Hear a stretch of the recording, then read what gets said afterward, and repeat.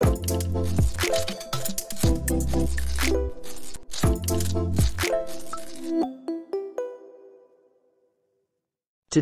I bring you my status pistol Gunslinger build. It may be a little less versatile than the hybrid build, but it can be just as deadly in PvP by giving you access to annoying status effects while still doing decent damage.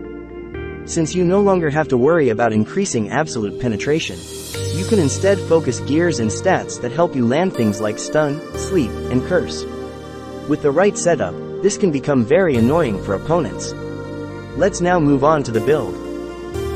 If you've ever tried playing Gunslinger in PvP, it may feel like it doesn't do enough damage. I remember telling my friend that it felt like I was hitting enemies with toothpicks. But if you spec it correctly, it can become pretty deadly. By combining status effects with things like Chaotic Blade and Ore Spirit, you can ultimately achieve a very high amount of damage increase. Before we break down status points and gear selection, it is very important to review the following table from the Traveler's Notes Handbook. We unfortunately do not have enough points to optimize everything we want, so we have to be somewhat selective about which effects to focus on. First and foremost, we are going to want to get a lot of luck to land poison. Poison is key to increasing the damage output of Gunslinger. It combines well with Chimera Star, Lord of Death, Cross Executioner, and Ninja Card. It also natively reduces enemies' defense and applies dot damage. Second, we are going to make sure to get a good amount of strength in order to land Stun, Curse, and Darkness. Stun, in particular, is very overpowered when it lands. It completely stops the enemy from being able to act, and greatly decreases their chances of surviving against you. Next, we pick up some Dexterity for the Fear and Sleep chance and duration. It also helps increase the base attack for ranged classes such as Gunslinger. A lot of people run enough resists to be immune to fear, and also use Nightmare card in headwear to be immune to sleep. So I don't focus too much on Dex. I put just enough to keep people honest, in case they try to get away with not using Nightmare card or fear resist. The remainder, I divide between Int and Agility. Int helps with bleed chance and duration, which is useful for the Scarlet Curtain passive skill. Agility helps increase capoeira damage as explained in my previous video, but unfortunately it's not as useful for status effects unless you plan to use the Shattering Note for immobilization instead of Starlight Sweetie for sleep. So this is ultimately how I've broken down my stat points. You want approximately a total of 300 strength, 270 luck, 270 int, and 300 to 350 dexterity. Put whatever you have left over into agility. We do want to try and get as high agility as possible because it increases capoeira damage. By having some good stat point rolls on more enchants, you can actually have a decent amount left over for this. You may notice that I left some stats a little under my target amount. This is because I don't yet have the perfect Mora rolls with max stats on them. I left a little room to min-max later on. For now, I just count on blessing from my teammate to fill in the gaps. Let's move on to equipment. Here's the TLDR snapshot of the gears I use. There is a lot of room for variation, so I'll be going into detail on the different options available. Voice of the Soulbone and Sins of the Living are the two offhand ancient gears you need for Gunslinger. In the pistol build, you will be using Voice of the Soulbone much more often. I keep the Sins of the Living on my item bar to quick swap when I need to fire rain spam during orb collection or portal defense. For cards, I prefer Ore Spirit for the high final damage bonus potential since we are running a lot of status effects. Ninja and Rebellion card are reasonable alternatives, but I feel they aren't as great because they only focus on one status effect. For example, if an enemy resists poison, it can neutralize a significant chunk of your damage with the Ninja card. Maya and Orc Hero are great for Reflect. I do use them in select matchups, but in most cases, I will prefer the Ore Spirit because it makes the Gunslinger damage much more threatening. For armor, I use the Cursed Ancient Gear. It comes with Ignore Defense, which the pistol build needs, and you can roll either penetration or medium monster damage for the random attribute. I slot this with Chimera Star most of the time for increasing both poison attack and damage to poison targets. Orc Lord is nice if you want to go for Reflect. But in this build, I think it is better to fully focus status effects. Poison, in particular, is very important for increasing damage output. You may selectively use cards like Wolf Grandma and Dokebi if you are getting countered by enemy abnormal status. For Garment, I use Leader's Pauldron for the increased skill damage. It also comes with Ignore Defense, which is nice. Zenobia card is still the best in slot for pure damage increase, but Devil Squid is a reasonable alternative. Shoes is also pretty straightforward. I choose Emperor of the Seas for the ranged physical damage increase. I swap Moonlight, Edga, and Dark Lord based on the situation. For accessories, I use one Cursed Hand. Although worse in stats compared to the Kiss of the Gemini, it grants access to status effects like Darkness, Fear, and Silence. It combos well with Chaotic Blade and War Spirit. I use Kiss of the Gemini for my other accessory slot. For cards, Wraith Star is ideal for increasing stun chance and duration. Smokey and Osiris are secondary utility cards that I keep on spare accessories for situational use. For weapons, I think the Golden Law Enforcer is the best choice for capoeira damage. Inferno Pistol is a reasonable alternative if you are more focused on Fire Rain. There are a variety of weapon card choices here. I choose Lord of Darkness since it combos well with the status effects I'll be applying. I combine this with Soth card for the straight skill damage increase and heal debuff. Freoni is a decent choice, especially if you need the extra hit points. Thankfully, high Flea builds have gone out of favor since Flea doesn't help much against Thanatos or magic DPS. Skeleton Worker and Bitter Bongan can be used to proc Seiren MVP headwear card if needed. And Fire Lord is for Fire Rain heavy builds. For headwear, I main Toreador hat to ensure stun status. It is very hard to build enough resistances to block it without using Orc Hero card. But if the enemy defaults to Orc Hero, they will get slept instead without the Nightmare card. Eggshell Buoy is also useful to have on hand if you are getting weapon broken too often. For cards, I prefer Walter over Cross Executioner because it works even if you don't necessarily land poison. Seiren MVP could be an interesting option, but ultimately, I didn't think it was worth giving up 2 weapon card slots in order to activate the effect for this build. We already get a lot of defense decrease from the poison, so having the extra Ignore Defense is less critical. Orc Hero and Nightmare card are situational to block enemy status effect. For face, I prefer the Pumpkin Icing. Too many people carry Fear Resist nowadays, which nullifies Gaze of the Owl.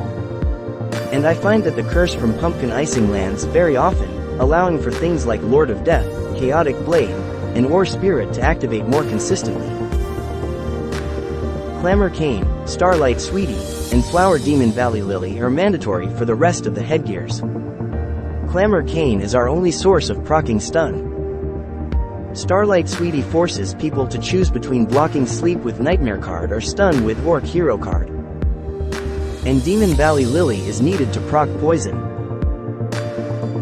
For the Ancient Relic, I recommend Chaotic Blade for greatly increasing the damage of this build. True Sight and HP Relic are reasonable alternatives against select matchups. For Oracle Mirror, Hologran Hammer is nice when it lands. But with Eggshell Buoy around, I tend to prefer Combustible Knife for the consistent damage increase. You can use whatever you need for the defensive side. Runes. The runes I use for my status build are pretty much the same as my hybrid build. You will need a lot of high percentage and third line rolls in order to get the full potential out of your Gunslinger. Mandatory ones include third line Doomsday Fire Rain for the extra 2 seconds duration, third line for Tactical Maneuver to charge your bullets after dashing with Fallen Angel, Fire on full power for Fire Rain spam, and third line of Potent Hormone for automatic adrenaline when reaching fatal damage. You could consider swapping out Fire on full power for Cheating Technique rune. This will allow you to guarantee more agility buff to increase capoeira damage. However, I generally prefer Fire on full power because it allows me to Fire Rain spam at critical moments on orb pickup and defense. Finally, let's move on to where to put skill points. Fallen Angel is a must. It allows you to dash while also reloading your bullets. Next, take the path necessary to max out Pistol Mastery. I also take the minimum necessary to reach 10 points in Magical Bullet because I plan to reach Rifling Upgrade for the extra range, in case I need to use skills like Forced Dispel. Next, I max out Warning Shot for Fear Access since I don't use Gaze of the Owl in my build. It is useful against opponents who don't run Fear Resist. I dump the remainder into Bulletproof Armor before moving on to the next tier. In this section, we take the path necessary to max out Desperado, which ultimately affects Capoeira damage. I also take Two-Sided Coin, Debilitating Shot, and Magazine Expansion, which all help buff the pistol build. Since we have points left over, I put them into buffs like Take Cover and Bulletproof Armor, which is nice to have, even though they are not necessary. Gameplay. Fire Rain plus Carnage Capoeira is the standard skill combination you'll be using most of the time. The 3-second duration of Capoeira allows for the Fire Rain to come off of cooldown. You can weave in Fallen Angel to kite and reload your bullets in between. Your position matters for landing more bullets during Capoeira. You want to be directly on top of, or a little in front of the enemy due to server delay. Next, let's go over the Fire Rain skill. In this example, you can see the extremely long cooldown between casts when in your typical Soulbone and Starlight Sweetie gear without any buffs.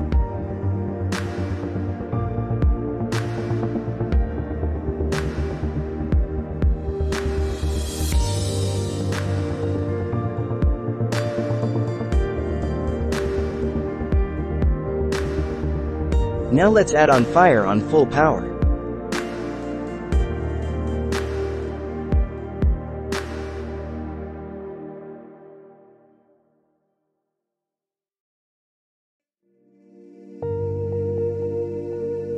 You can noticeably see the faster cooldown on Fire Rain. You get about 5 full casts before the buff runs out. Suffragium from a priest can add additional cooldown. In this example, you see the amount of fire rains you can cast in one fire on full power increased to 8.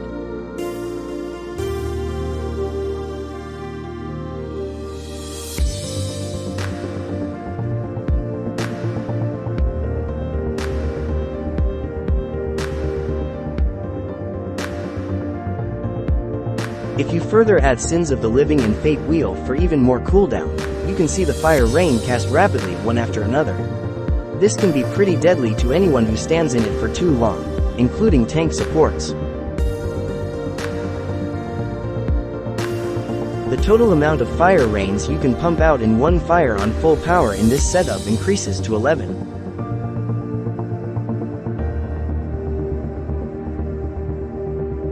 Don't forget to keep Platinum Shield up before heading out into battle. It is an overpowered defensive skill. Watch it block the Geno's beam with relative ease.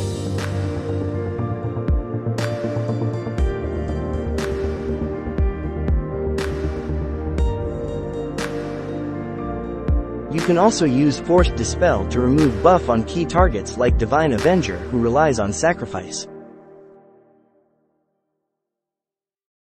Warning Shot is useful if an enemy doesn't have Fear Resist. I tend to take this skill mainly because I use Pumpkin Icing Face instead of Gaze of the Owl.